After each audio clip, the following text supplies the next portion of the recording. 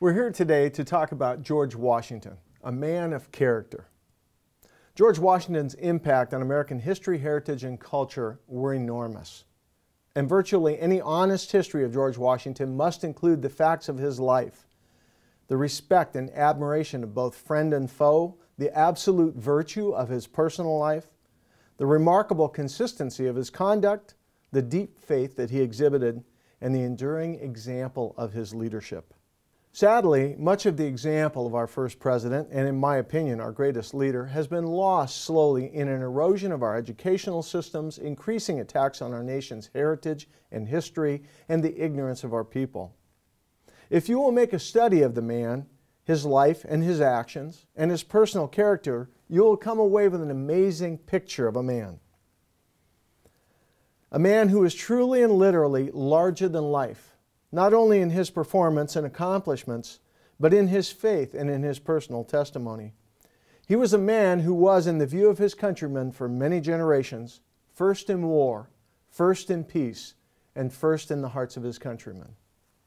George Washington, the man, was a servant as well as a leader, landowner, commander, and other things. His entire life was a life of service, and his history was marked by his service to others. In service to his family, as a child, he served his parents diligently. The stories of his hard-working and good-natured childhood are plentiful. Even men of faith who served to educate young George went away positively impressed with his good nature, his observant and keen mind, and his tender heart. George also served faithfully and diligently his beloved wife and adopted children. In service to his community, George was a valued mentor and a good neighbor and faithful friend. To many others, a large number of whom we revere today as heroes, it is well said that a man can be judged by his friends, and his were many and wonderful. Books like The Making of George Washington, now out of print, illustrate the details of the forging of his character. In his service to Virginia, Washington was an exemplary citizen, a courageous soldier, observant explorer, and an accurate surveyor, as well as a masterful and courageous leader. Many of the surveys that he did still exist, and the markers are still accurate in the surveying of lands in the Virginia area. In his service to liberty, George had no equal as a patriot, a sage political philosopher, and finally as a victorious commander against the most powerful military on earth at that time, when it came to a time of war. But especially in service to his nation, Washington shone forth as a great and wise leader, a model president, and a worldwide example of what American leadership and the American dream were really all about.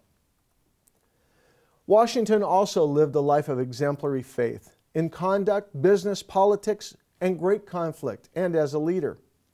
In a well-known farewell address, he told his people, "The name of American, which belongs to you in your national capacity, must always exalt the just pride of patriotism, more than any appellation derived from local discriminations. With slight shades of differences, you all have the same religion." And later in that same document, he reminded them that reason and experience both forbid us to expect that national morality can prevail in exclusion of religious principle.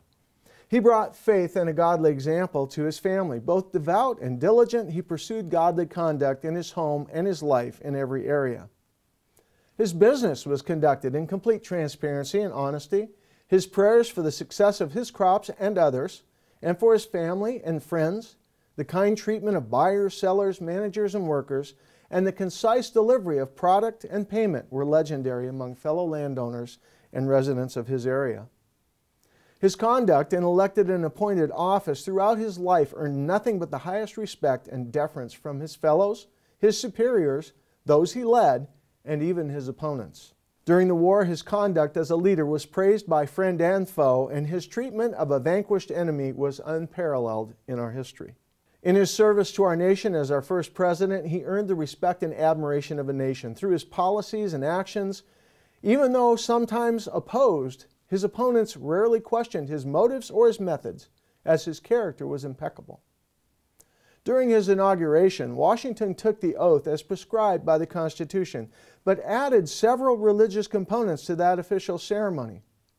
How many of you know that these items had the genesis in George Washington's inauguration? Before taking the oath of office, he summoned a Bible on which to take the oath, added the words, "So help me God," to the end of the oath, and then leaned over and kissed the Bible.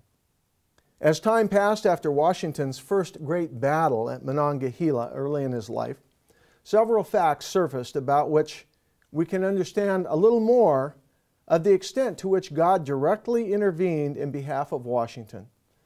For example, a famous Indian warrior who was a leader in that battle was often heard to publicly testify that Washington, quote, "was never born to be killed by a bullet.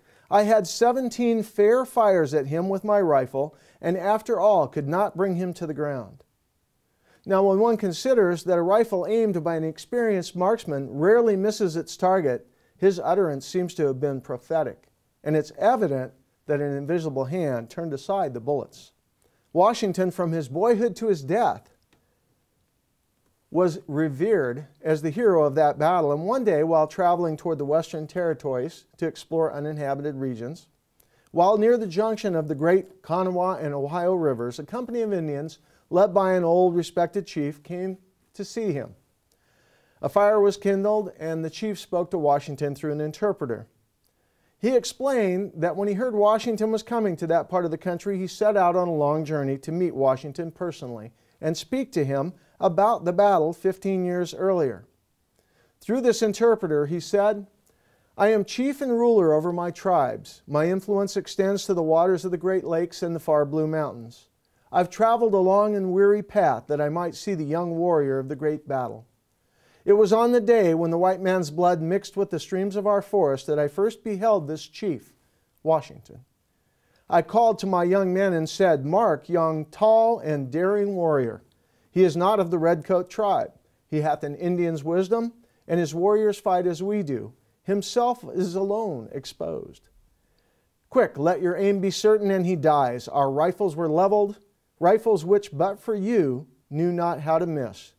'Twas all in vain. A power mightier far than we shielded you. Seeing that you were under the special guardianship of the Great Spirit, we immediately ceased to fire at you. I am old, and soon shall be gathered to the great council fire of my fathers in the land of shades. But ere I go, there is something bids me speak in the voice of prophecy. Listen, the Great Spirit protects that man," he said, pointing at Washington, "and guides his destinies. He will become the chief of nations, and a people yet unborn will hail him as the founder of a mighty empire. I am come to pay homage to the man who is the particular favorite of heaven and who can never die in battle."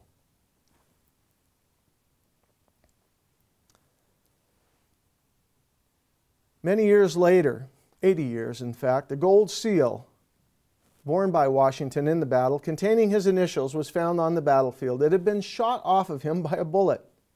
That relic is now in possession of the family. True to the Indian's voice of prophecy, Washington never was wounded in a battle. So remarkable was his escape from the numerous perils to which he was exposed during battle that mention was made by many famous preachers of the day. Reverend Samuel Davies, who later became president of Princeton University, after concluding that Washington was a military genius, added, "I may point out to the public that heroic youth, Colonel Washington, whom I cannot but hope Providence has hitherto preserved in so signal a manner for some important service to his country." How accurately that wish was fulfilled by Washington's life. Because of God's help and divine intervention, Washington gathered acclaim and honor from the very same field where his commander received only dishonor and ultimately death. George Washington exhibited notable command of manners and civility throughout his entire life. His attention and diligence in social matters and the attention he gave to the sensibilities and concerns of others were complete. At the age of just 14, a time when most of us struggle to get our children today to simply be civil at all, he penned 110 rules of civility and decent behavior in company and conversation. A list of do's and don'ts for conversation and dealings with others. It's remarkable. The Northwest Ordinance was the first federal law to address education, and it was penned in part by George Washington and certainly was signed and authorized by Washington. And the same founding fathers who drafted the First Amendment, the amendment that courts now interpret as prohibiting the presence of religious activities in public education, stated in Article 3, signed by George Washington, religion, morality, and knowledge being necessary to good government and the happiness of mankind, schools and the means of education shall forever be encouraged. He also felt that our students and our citizens should be educated in the understanding of our republic, our Constitution, our form of government. He stated, a primary object should be the education of our youth in the science of government. In a republic, what species of knowledge can be equally important and what duty more pressing on its legislature than to patronize a plan for communicating it to those who are to be the future guardians of the liberties of the country? This is a statement taken directly from the 8th State of the Union address of our first president, George Washington. From that final farewell address, George Washington stated, "The acceptance of and continuance hitherto in the office to which your suffrages have twice called me have been a uniform sacrifice of inclination to the opinion of duty and to a deference for what appeared to be your desire. I constantly hoped that it would have been much earlier in my power, consistently with motives which I was not at liberty to disregard, to return to that retirement from which I had been reluctantly drawn." How many presidents at the end of 2 terms in office have said that they longed to return to private life, did not seek the office, and served out of duty to the people who had called them? A uniform sacrifice of inclination to the opinion of duty. In this book, written by Theodore Roosevelt and Henry Cabot Lodge, there's a statement about our president, George Washington. It's stated here by brilliant historian Richard Green, "No nobler figure ever stood in the forefront of a nation's life." It cannot be said more concisely, and it's certainly accurate. Truly, George Washington was the father of our nation. He should be revered. He should be honored. And he should be recognized for the great leader that he was and the great example that he is to all leaders in America to this very day. Let's celebrate George Washington's birthday with a remembrance of what he gave us and the sacrifices he made to America. Thank you.